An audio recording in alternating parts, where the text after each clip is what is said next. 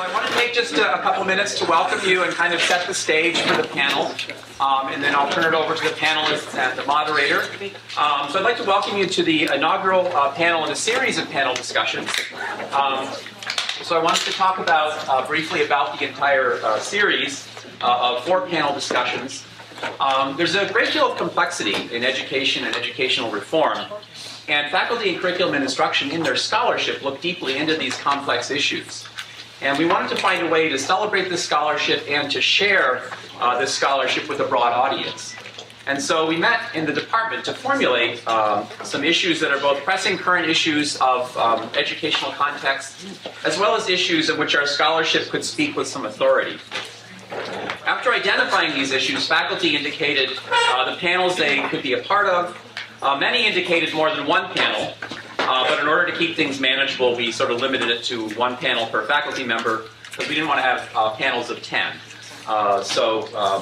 We were able to come up with some manageable panels that dealt with some pressing issues that we can speak to with some authority. And we were able to come up with panels that provide a diversity of perspectives on the issues that we're discussing.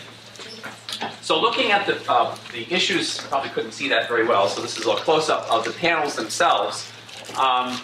So this series of panels will allow C&I faculty to articulate differing and sometimes competing perspectives on pressing issues of education in a format that will allow for a great deal of open and vigorous discussion. So unlike many talks where there are a few minutes at the end for questions, we wanted to have at least half of each session available for open discussion of these issues. And so distinguished moderators from outside of the department will help to bring fresh perspectives in examination of these issues and will help to guide these open discussions. So we look forward to a series of invigorating discussions, and we certainly hope you'll be able to attend upcoming panels in addition to this one. But now I'd like to focus on our first panel, which is today's panel, Should Testing Be Abolished? So accountability has received a great deal of press recently, and there are many complex issues surrounding issues of accountability and high-stakes testing, including current uses and abuses of standardized testing in the United States, effects of testing on diverse populations, teacher accountability and the new No Child Left Behind legislation, international and national comparisons, and the list goes on. I'll leave it up to the panelists to say more about these issues, but I did want to say a little bit about each of the panelists before they speak, and I'll say a little bit about our distinguished moderator, Bill Trent, before the open discussion. So here are our panelists for today. As you can see them up there, or you can see them in person down here, either way. So Sarah Lubienski is a professor of mathematics education and a former chair of the National Assessment of Educational Progress Studies, SIG, of AERA.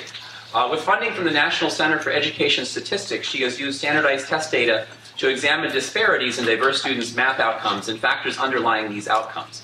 She believes that good national tests provide valuable information and can serve as powerful levers of reform. Sarah McCarthey is a professor of language and literacy and director of teacher education in this college. She studies the effects of policy contexts, including No Child Left Behind, on students, teachers, and teacher educators. She finds that when test scores are used inappropriately, schools are labeled as failing, teachers are maligned, and teacher education programs are condemned. But she wonders whether assessment can be salvaged to inform better instruction. Patrick Smith is an associate professor of bilingual education and literacy. He studies language literacy learning and human capital in and out of schools with a focus on Spanish-English bilinguals and Mexican origin students. Migrant and immigrant learners are historically marginalized in U.S. schools, and he contends that current monolingual testing practices further limit their educational trajectories while providing teachers with little useful information. Professor Smith would abolish testing for emergent bilinguals and linguistically diverse learners. So at this point, I'd like to invite Sarah Lubienski to start us off. And after each of the other two will briefly present their perspective. Each presenter will have 5 minutes, and I'll be writing herd on them with a timer and everything. And so that should allow us for a good amount of open time for discussion at the end. So with that, I'll turn it over to Sarah. Thanks. I'm getting a jump start before he starts the timer. So, what good can possibly come from standardized tests? I'm not actually being sarcastic when asking that question. I want to start with a really mundane example from the National Assessment of Educational Progress. What's the length of this toothpick? So, What is the length of that toothpick? 2.5 inches. Okay. So there are two other popular answers that kids put down. Can you imagine what those might be? 10.5? 3.5? Why 3.5, Adam?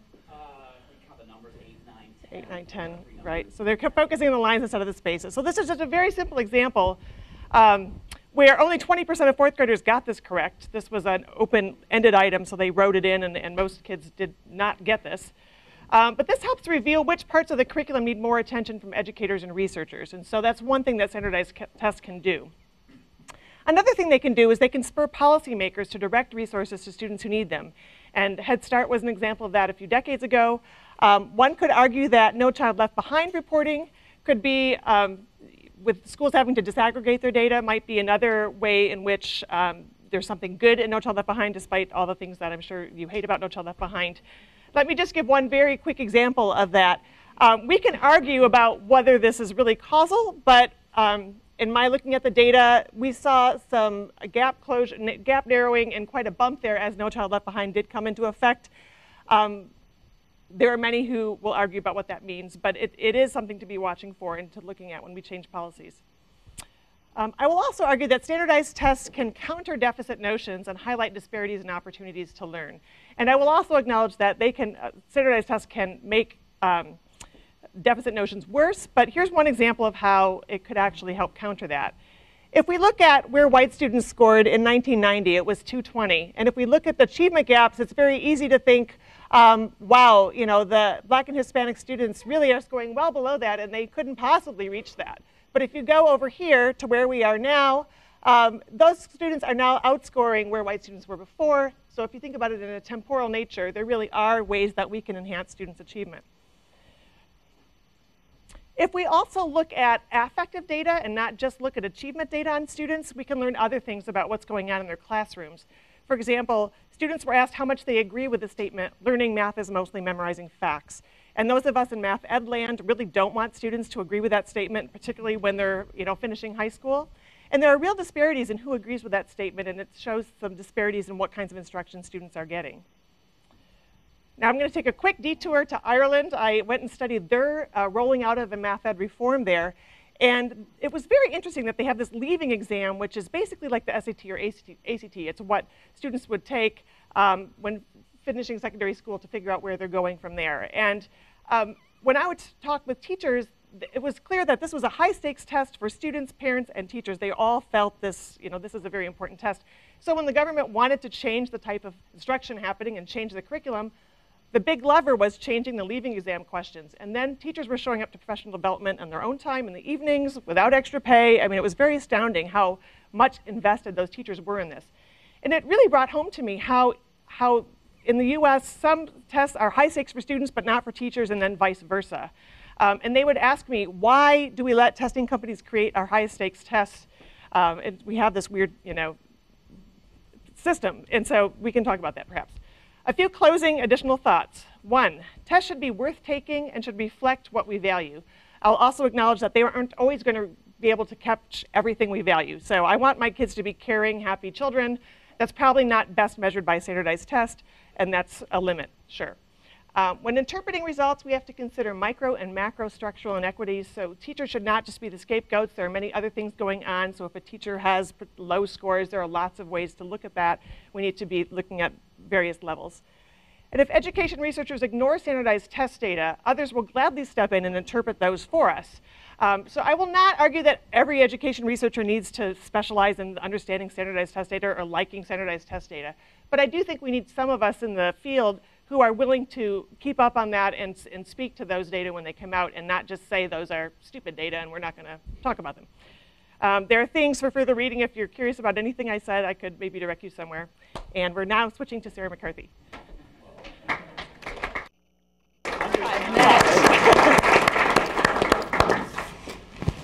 All right, so I'm not actually against testing per se. I have big problems with the misuses of test data.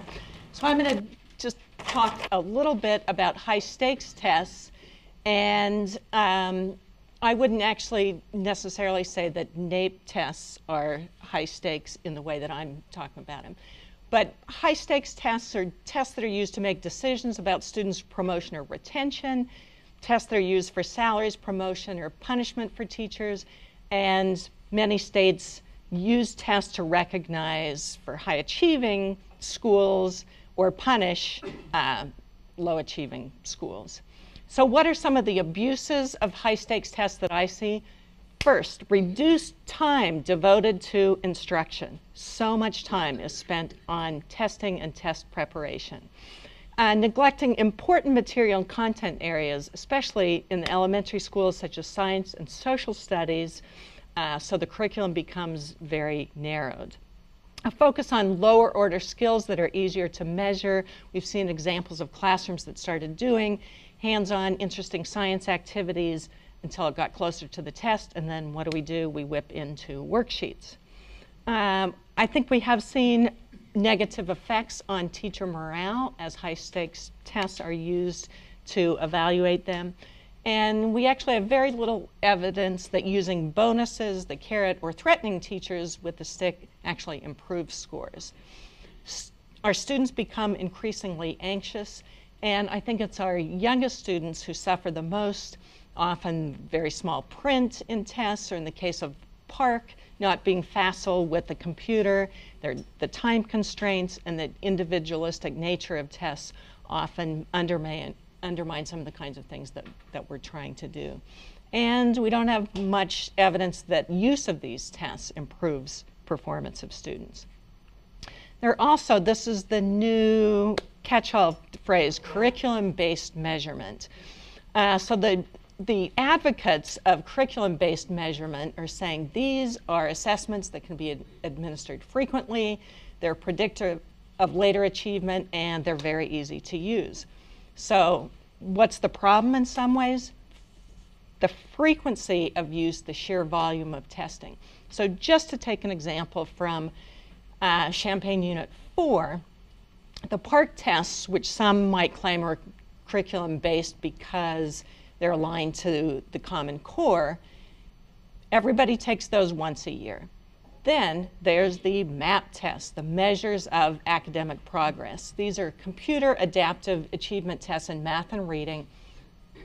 Students take those 3 times a year. Then the lowest 15% of students on the MAP get to take the Ames Web weekly for progress monitoring, and then the lowest 25% take these twice a month.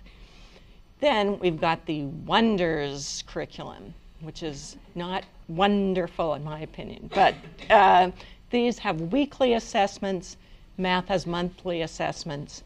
So, and besides this, there are many other kinds of tests and assessments that teachers use. So, you know, so my biggest issues are, I've got 1 minute and 22 seconds, that the data is often misused, and it is used only to label kids or to evaluate teachers. And so I think these are misuses, and I think there are possibilities for improving both the tests and improving how we use those tests and help teachers to interpret the data. So I'll give my time over to the next speaker so we can have more time to.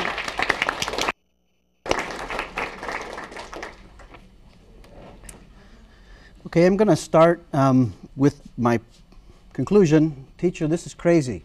This is a quote from a Milwaukee middle school student who was in a test for 3 hours, hearing the test instructions read and the test questions read to her twice in English, twice in Spanish, and then with extra time for accommodation. While the English-speaking students were out in less than an hour, she was in a test for that day for more than 6 hours. So I'm going to be talking specifically about abolishing high-stakes standardized tests for emergent, bilingual, and other linguistically diverse learners. I think one thing to say is that such tests, I don't think they're helpful for any children in particular. However, I think in the case of emergent bilinguals, it's an example of gross educational negligence and in many cases great harm. In the case of emergent bilingual students, you may know as English language learners, standardized tests don't measure accurately what they purport to do. One of those reasons is that language matters immensely in testing. In addition to oral and written instructions, most standardized tests require reading and writing in response to tests, often writing. In other words, part of what tests are measuring is what students know about language rather than knowledge of a subject area. So here's just an example from a high school math test. Imagine taking this in Spanish or French or German if that's not your first language. Because standardized exams in the US are delivered in English, learners who are more proficient speakers of other languages are at a disadvantage then compared with learners who are tested in language that they know well. And Rudy Troicki, I'll go back to one, who was the first president of the Center for Applied Linguistics and a former English professor here at the university, said that in a deep sense, language really can never be tested, which means that when language is implicit on tests, it's extremely difficult to know that what is actually being measured. About 22 years ago, Guadalupe Valdez and Ruben Figueroa said, these tests that we had at that point simply are invalid for emergent bilingual learners. I would argue that we haven't really done a very good job of making those tests more valid. And that I would include people whose varieties of English are not those that are included on the test. So some consequences of standardized testing for emergent bilingual learners. Increased retention, people staying back in grades. Testing in English only, which is the practice in most of the schools in this country, has this insidious effect, even in a state like Illinois or Texas, where you are allowed to test, some standardized tests actually are allowed to be given in Spanish and other languages, because tests at later grades are coming up, or tests are seen as more valid in English by schools, often are more valuable.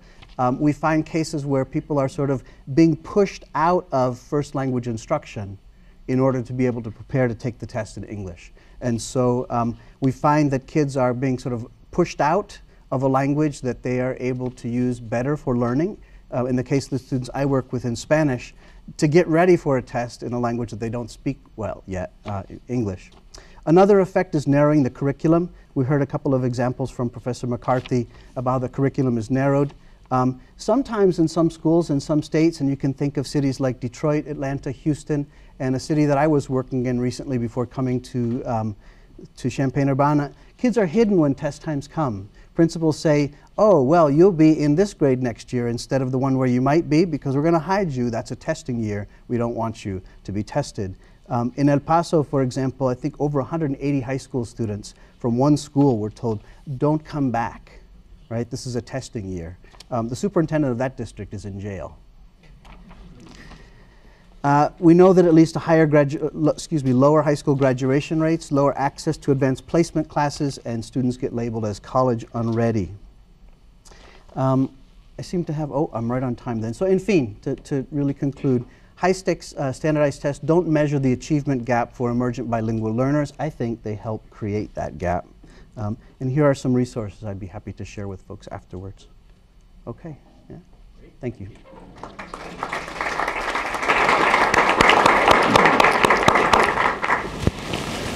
So I am going to take just a moment to introduce Bill Trent, who you can see here or there.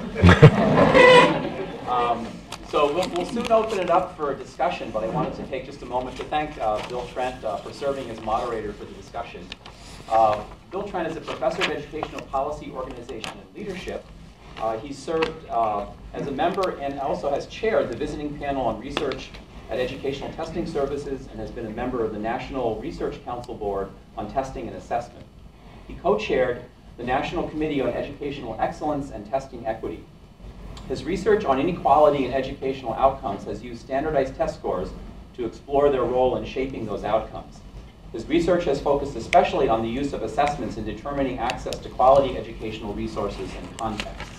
And so I'd like to turn it over to Bill, who will probably make some comments and questions himself, but will also guide the discussion and invite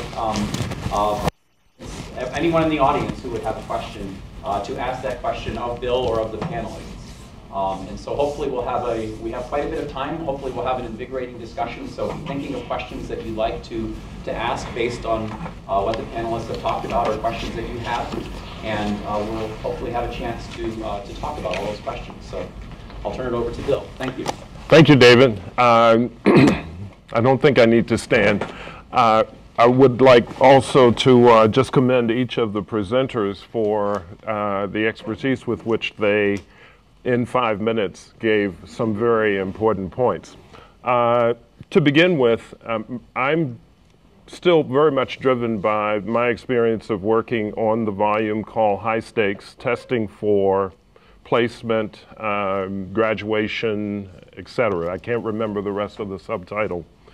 But that was a great learning experience for me in terms of working with testing, to follow up on my experience in working with Educational Testing Service.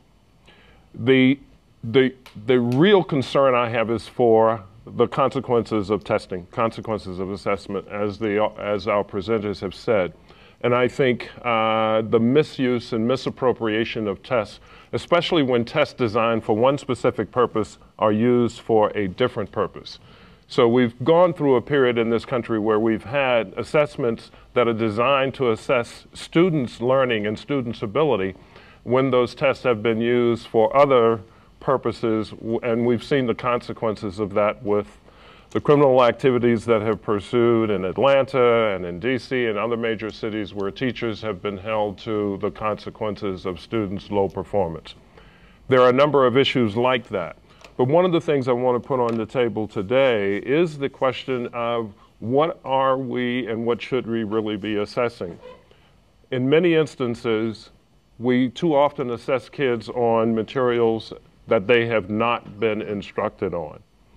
The inadequacy of instruction leads to poor performance, and we know in this country the distribution of adequate instruction is severe and critical, and it is comparable to holding people accountable for materials that they have not had an opportunity to experience. With those couple of comments, I want to open this up and ask our respondents to comment on this issue of, on the one hand, appropriate test use. And I'll turn to Sarah first.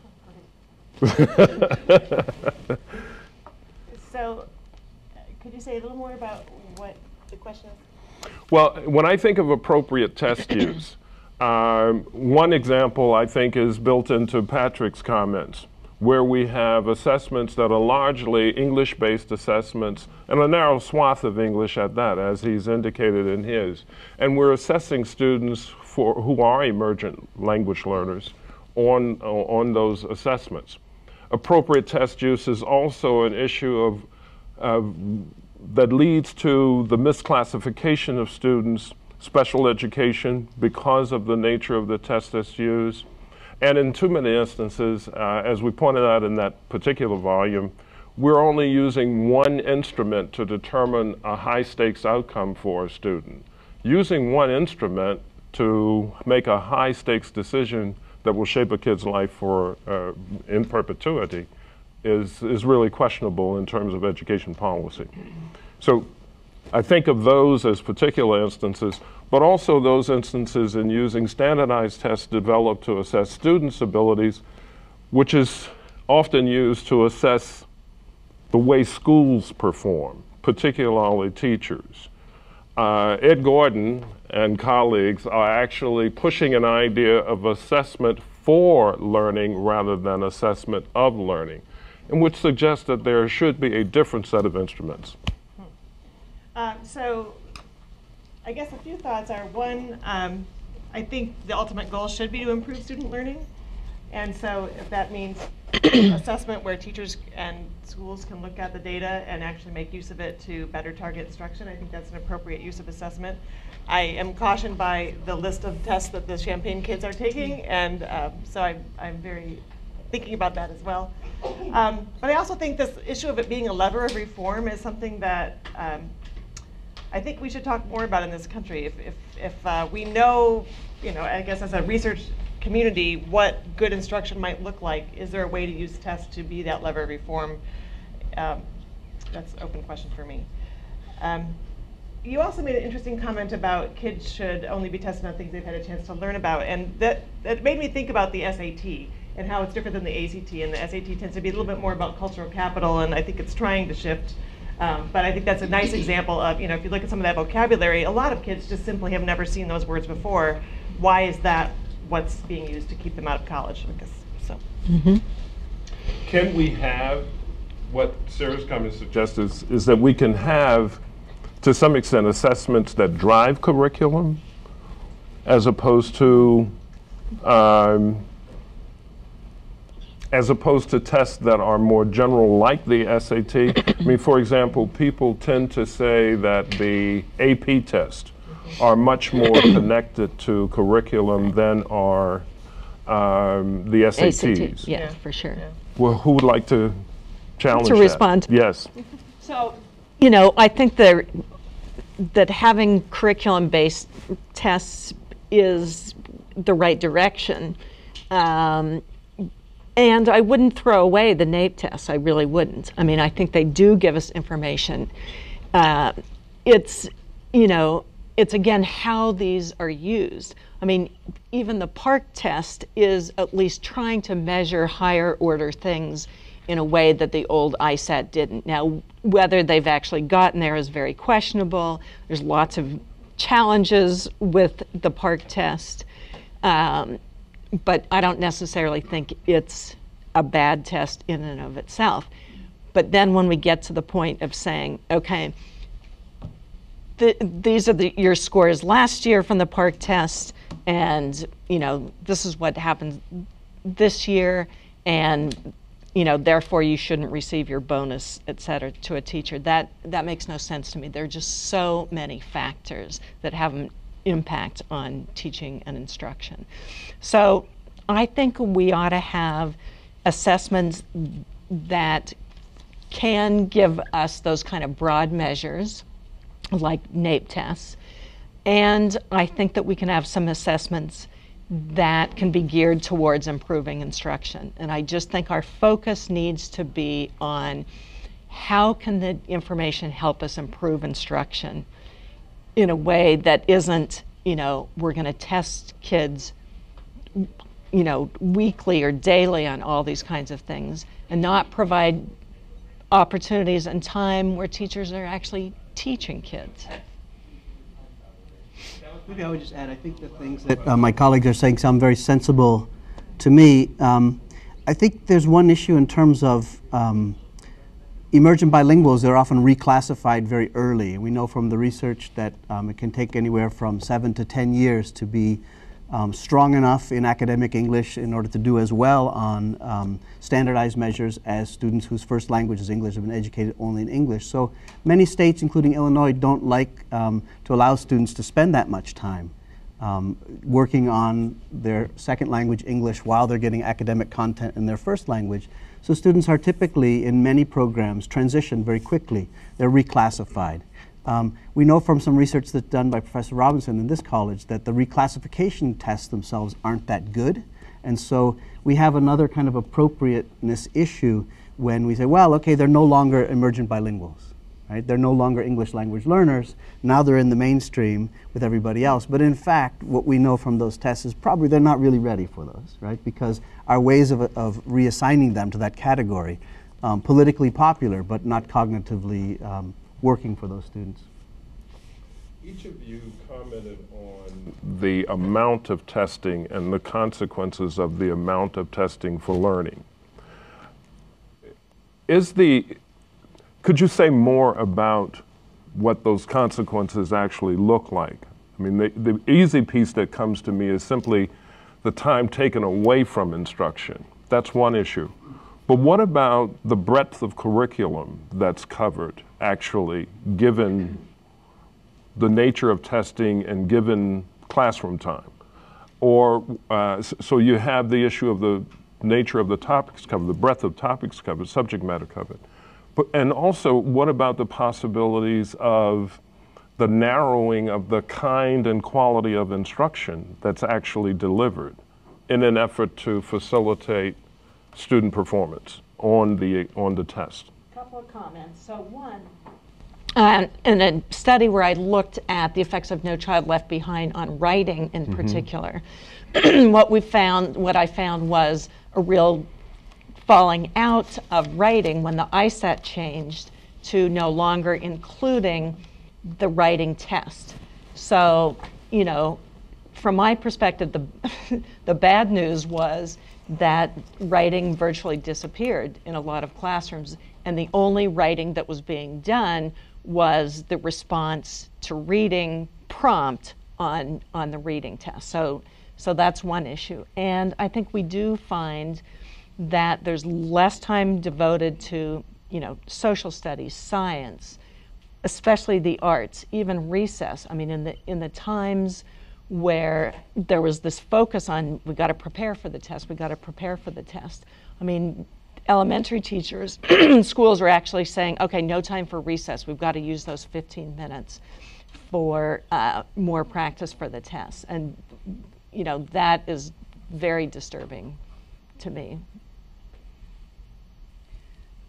Just in terms of narrowing the curriculum, I'm thinking of a project I did with some colleagues at the University of Arizona.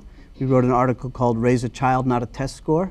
And this was in early days. This was actually right when NCLB was starting, and the state of Arizona had just started their own standardized state test, the Ames test. What we found in schools that were heavy bilingual or emergent bilingual concentrations was if there were a lot of poor kids there, their curriculum got narrowed pretty quickly.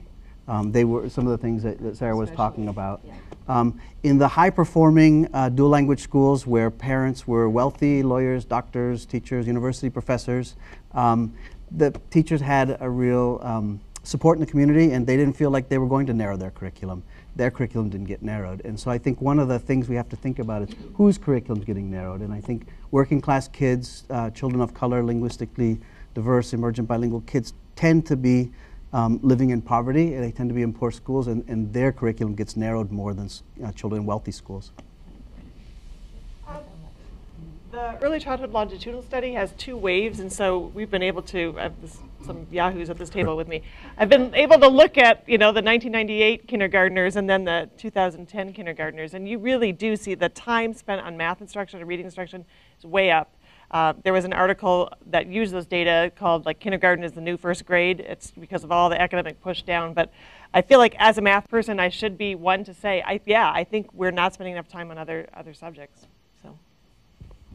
I've asked lots of questions. I want to give each of you a chance to chime in. I've got more that I want to ask, but you were invited to also contribute. So who has a burning question? And if you don't hurry up and ask it, I'll ask another one. Yes. So how does standardized testing or testing in general go with the concept of differentiated instruction and choice-based learning? How do you tie those together?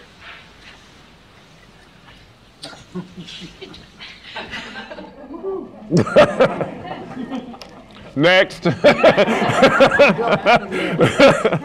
Actually, it's related. I'll make one comment, but I think we do have a tension in this country between a concern for standards and the ability to have kids, irrespective of the particular geographic, class, region, neighborhood context that they're in, be instructed to a common set of standards and achieve differentiated instruction.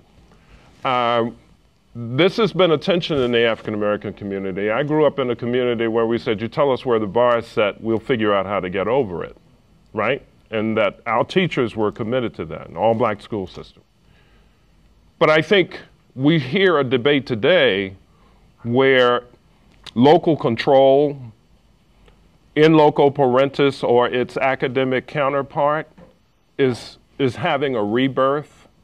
And so I think people are legitimately really concerned about what happens with standards and how can I be driven by a set of national standards that are derived from a Washington or Princeton office when this is particular to where my kid resides.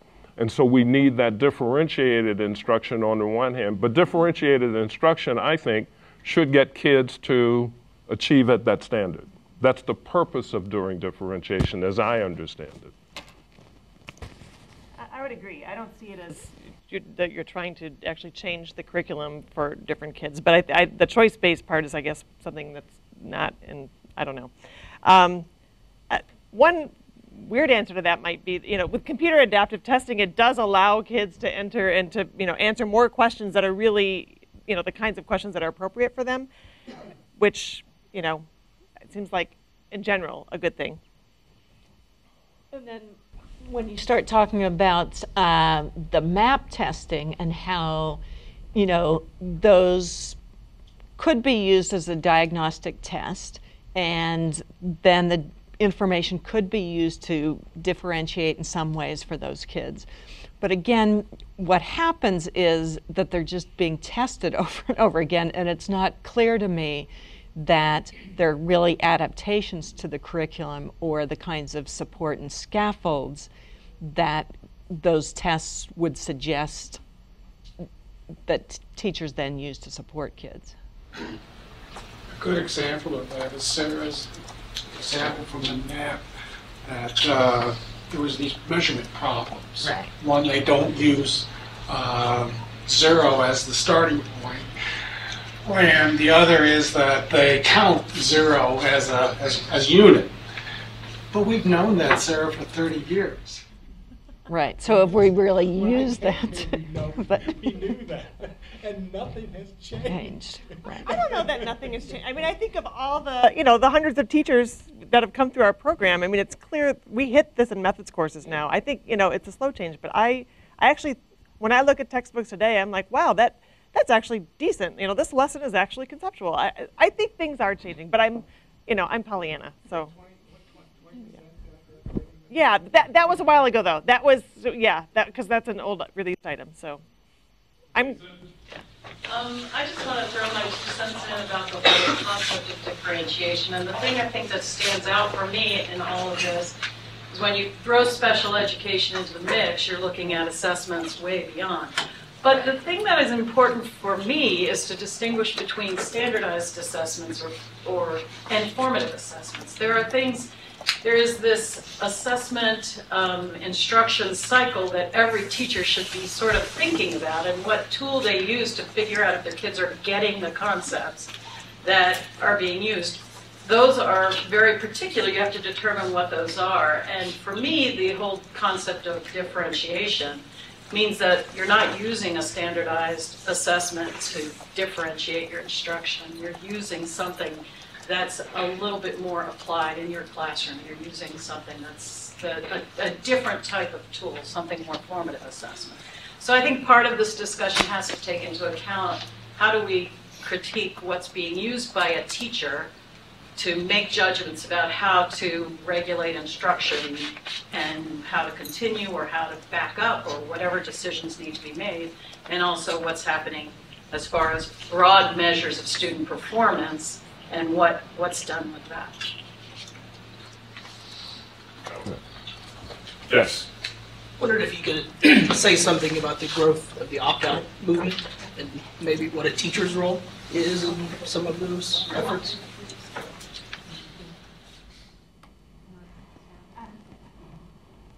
One thing that I was reading and thinking about our panel here was the number of people who have opted out in some states and not in others. I think in New York State last year 20% of parents opted out for their kids' elementary exams. It looks pretty, I mean that's a big number. It looks pretty narrow to me in terms of the demographics. I mean it tends to be white, middle class, English speaking parents that are opting out. I think there are some exceptions in really more progressive school districts. I think Milwaukee is one. Seattle and Portland, Oregon seem to be have schools where teachers have actually been communicating with parents about this is what's being tested, this is what the effects are on children. I think it's a really interesting question. What if you feel that standardized testing or the high stakes use of those kinds of tests are not appropriate as an educator? What is your responsibility to communicate with parents and help educate parents about those? I don't know a lot about that research, but I think it's a fascinating topic. A follow-up, I would add is that a lot of the opting out movement has come around the PARCC tests or the equivalents in other states. And that I think that has a lot to do with the Common Core. So there's this idea about, the Common Core is this government-intended, government-run program, therefore it's bad, and the tests that are aligned with that, such as the PARCC test, then that's when we're going to opt out. And I find that the opting out has increased so much since the Common Core and the PARCC, as opposed to the state testing, where there was very little information about that, and yet the tests were used in somewhat the same ways in terms of evaluating teachers in schools. Maybe one other thing to say about that. In some nations, I'm thinking of the case in Soweto in South Africa, high school students have walked out of classrooms because they're not happy with different kinds of educational services.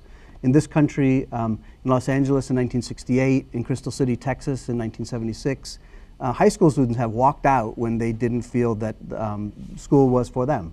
They walked out en masse. So it would be interesting to see with older learners, not just with teachers and parents, but with high school students and older students in schools, what their reactions are to those kinds of tests. I think we're seeing a period of really strong youth activism. I'm guessing that in different places around the country, people are thinking, do we want to sit for these tests anymore?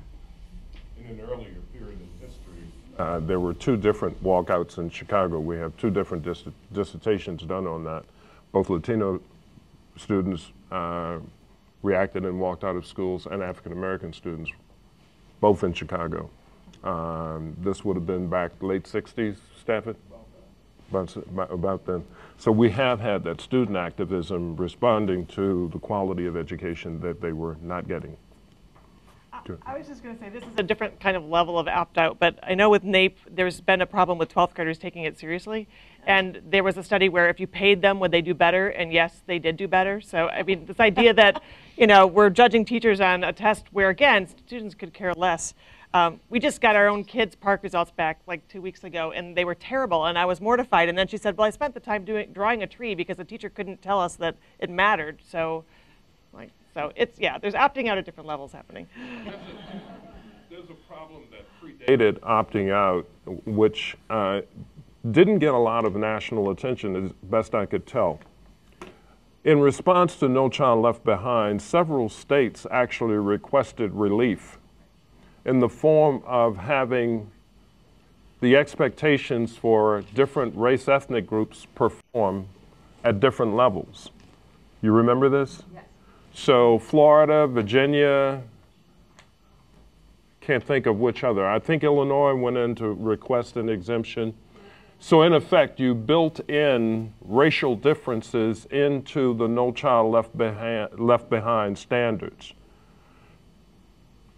How much of what our aspirations are defeated by policies that allow that? I mean, what does that tell us about? So do you mean the exemption or the policy to begin with that requires the exemption? I mean, when we decide that the standard for Asian students in Virginia will be 83%, for white students it'll be 77%, and for African American students, and so on, down the line, right? What is that telling us about instruction? What is it telling, an equitable instruction, access to quality instruction, to educational resources, and the intent and commitment to closing those educational gaps? Well, David Berliner, when he spoke here, he mentioned the book he wrote with Sharon Nichols, Collateral Damage, about high-stakes testing in America's schools. And he said, or they said together, it was Sharon's dissertation, but he's the co-author on the book, said, when you have a measure that has such high stakes, right, somebody is going to be compelled to cheat. And there's lots of levels of different kinds of cheating that they document. So it doesn't surprise me that schools look for ways and states look for ways to comply and get the funding that's attached to it, but, wiggle out of what the intent was. Or as Sarah said, hide kids on those days you're doing those assessments. Yeah. or send them home. Yeah. Yes. In Mr. Lubienski's point, there's a bunch of kids up through Urbana High, and they and a bunch of their friends actually boycotted the test. They took them and purposely did poorly, and recruited each other to do that because they were really upset about how it was structured. So that happens, I think, a lot. I want to connect to Lisa's comment, though, and I think some of this seems to me to be about trust of teachers in schools. Because even as students and families opt out of some of the standardized testing, I think that the standardized test results are seen as more politically valid rather than the formative assessments that teachers use, that people sometimes think are objective, and they're more cheating on those. And it seems to me the more we're moving to the standardized high-stakes tests, we're actually seeing more widespread cheating than if we try to put more place and trust in the professionalism of teachers as use more the formative assessments. So I think it's really interesting how it's skewed that we're doing things that I think are from a lack of trust of teachers and schools and principals and systems that are actually causing more of the cheating. Does that make sense, my point? Yes. What do you guys think of that? And I think it links to what Lisa was asking about too. I mean, I definitely agree. And So one of my ideas, you know, that of course many other people have stated about improving testing in this country has to do with, you know, not using those high stakes tests for teacher evaluation. I think just eliminating that would help. I think more focus on formative assessments with professional development that's attached to that. You know, what are some assessments that we can develop as teams of teachers, as schools, that really will have the focus on improving instruction and will, again, put that back in the teacher's hands. But I think that could be accompanied by good professional development in terms of how do we use test scores? What do these kinds of tests mean? And how can we use them more effectively in classrooms? But sir, wouldn't we need some kind of alternative method, an effective method to evaluate whether a teacher is doing their job and giving kids the opportunity to learn the things they should, so they aren't being blamed for being poor learners or low learners, when in fact they simply not have the opportunity? I just think that there are other ways to evaluate teachers, and that the sort of difference between you know, where a kid started and where a kid ended up, you know, that could be used, in my opinion, as a small part of the teacher evaluation. I just wouldn't go to this sort of 50% value added. I think that's way too much in terms of those. And but what are those methods? I haven't seen much in terms of effective teaching evaluation. Sure. So I have a couple thoughts. One is, I don't think just because a test is multiple choice or on a computer doesn't mean it isn't formative. So I mean, one of the questions I have is, you know, is the MAP assessment or ThinkLink or those things that districts are using to try to regularly, you know, see what kids know. You know, is that worth the time spent? I don't know. It sounds like there's a whole lot of it going on, but I do think it can be used in an informative way. And I would also say that developing good assessments is really hard, and it's not clear to me that every teacher can spend the time to do that, and that that's really what we want either. So, yeah. But the best version I've heard of how to do teacher evaluation right does not look at, you know, where are kids in the classroom, or even how much did they learn in your classroom, but instead looking at slopes of prior classrooms and then the slope in your classroom. So I don't know how many of you I'm going to lose when I talk about slopes, but you know, basically the kinds of gains a kid has had in other classrooms, and this only works if you have class, you know, it doesn't work if you're in kindergarten.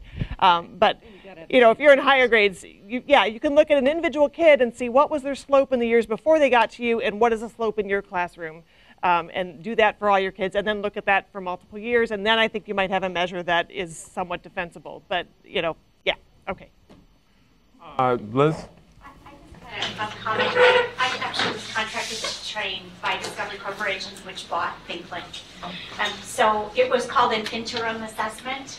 It was formative in nature and yet had all of the psychometrics attached to it. What we found was I trained the teachers to implement, to administer, and then actually to analyze the results of it. And the design of it was marketed to drive instruction. We would go in and talk to the teachers, and the first thing they would say is, can I read it to them on the math test? And then, can I read it to them in Spanish? So, and I said, this is completely dependent on how your district intends to use it, because it was predictive in nature, and it predicted first the ISAT, and then it predicted the results of the park. And my response to them is, do you want to know how they're going to do on the park, or do you want to know what they know? And it was totally different depending on where I went. If they were using it for teacher evaluation, which we highly discouraged, then it was a whole different answer than if they were using it and actually looking at the results and saying, these kids need this, these kids need this, and actually using it to drive their instruction. I thought if I were back in a classroom, I would have killed to have that instrument. But I would have read it to them. I would have read it to them in Spanish. And I would have made sure that my instruction varied. We found a lot of districts that it made no difference what the results were. The curriculum continued on. So while you were finding holes in the instruction and in their knowledge as they moved toward mastery of the standards, you still had no flexibility to adjust your instruction to deal with it. In that case, it's pointless. Why bother? Why bother predicting if you're not going to be able to intervene? So I saw so much bleed over in what I saw in those K-12 classrooms, teaching those teachers between the language, the abuse of the use. You know, there's just so many factors to the whole game. We have 5 minutes, and we've avoided addressing the question at the very top of the page, should testing be abolished? But I also see 2 hands up, so I think I'm going to defer to the hands, the young lady in the back and then the young man in the blue shirt. This might bring up a topic for conversation at another symposium, but I want to go back to what you had said about with No Child Left Behind, and how states were actually adjusting their standards for various races. And that is incredibly indicative of the systemic problem that we're dealing with. And it's such a Band-Aid. Like, there's the idea, yeah, there are fluctuating scores that come from different racial, backgrounds, but there's a reason for that beyond race, clearly. And if we're governmentally instituting a certain thing, such as No Child Left Behind and tests that are supposed to support it, and then governmentally allowing people to fluctuate their scores according to their students' performance, that is an incredible piece of evidence to the problems that we're facing. And it could be used as evidence for why the system needs to change. And so that's why I said maybe this is a topic for a different conversation. It's not about whether or not tests should be abolished. That's more about what's going on. Why are these test scores different? But bigger, like, why are we letting states do that? I mean, we talk about self-fulfilling prophecy all the time in education, and we're going to let states lower their standards for a certain race. Yes. I'm sorry, but I was shocked when you said that. I didn't know about that, and I felt like we needed to make sure we thought about that, because that's incredibly scary. Thank you. Thank you. Yes. Somewhat related to the things I have been discussing, what are your views on the value-added measurement that is getting into practice these days, especially to evaluate school districts or teachers? What are your views on that? I think that relates to my slopes thing. So that, I think when it's done in a way that really is taking into account the idea that there's many other things affecting instruction, and we can't expect teachers to be, the only factor in that and the only one responsible for that. I think there are ways it can be done really terribly, and I think there are ways that can be done defensively, not necessarily, well might be strong, but defensively. Yes. I have a question with the national and international standard, and for colleges, why does weighted requirements so important? Why does that happen? I mean, I know when I got into college for the SAT, I had a certain level, and for Indian and Asians, there was a certain level, for other Europeans, there was a certain level, for local Americans, there was a certain level of the minimum SAT or ACT score. Why is that? University, there were different? I'm an international student, and the minimum SAT score I had to have to be eligible to apply or to get into a vast number of universities in this country was way different than, I mean, I'm looking at, okay, these are obviously artificial statistics that come from the universities themselves, but when you look at a broad range and you see SAT scores from local Americans that are 1600, and for Southeast Asians that are 2300, and for Indians that are 2200, and these are, you know, like if I applied with a 1600, I would not have gotten it here. So why is that? Why do I have a roommate who gets in with a 50 or 1600, and why do I have to come in with a 2200? So I think some of it is, I mean, Illinois taxpayers want their Illinois students in, so I think the bar may be lower for that group. And I think it could, I didn't know about the different countries piece, but it could be that we have plenty of students for some places, and the thinking is we want more students from this area. I don't know. I think it is an enrollment management kind of strategy. It's interesting. It's difficult to explain it in any other ways in terms of beyond enrollment management. And by that we mean creating the kind and size and distribution of each freshman class and subsequent classes that a given university deems good for its institution. It's similar to why international students pay more tuition. Yes. You know? I mean, it's tough to get in, Yeah. pay more tuition. Yeah, it's really unfair, I'm sure. Yeah.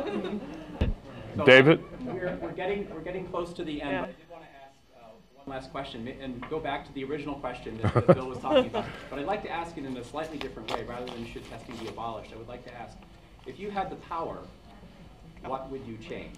What would you make different about the accountability system than it is now? So you have all that, you can make whatever change you want.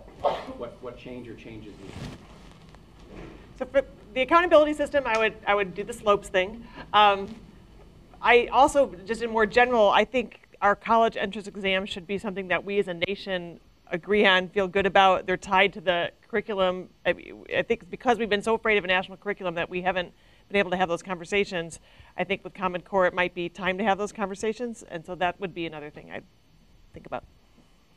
And I think I had mentioned some of the things not use test results for teacher evaluation until we get to the point that Sarah has talked about, reducing the number and frequency of tests, and focus much more attention on formative assessments that are really going to improve instruction and support professional development efforts around that.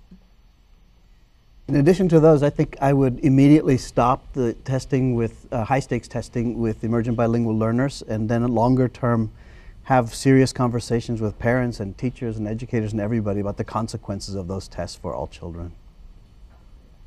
Well, you want to make one last comment? Yes. Okay. Please, you have the power. I think there are implications for what a college of education or a university has to do. I think there are some real disputes about and disagreements about, misunderstandings about what knowledge really matters and how we need to be teaching people regarding what that substantive content needs to be.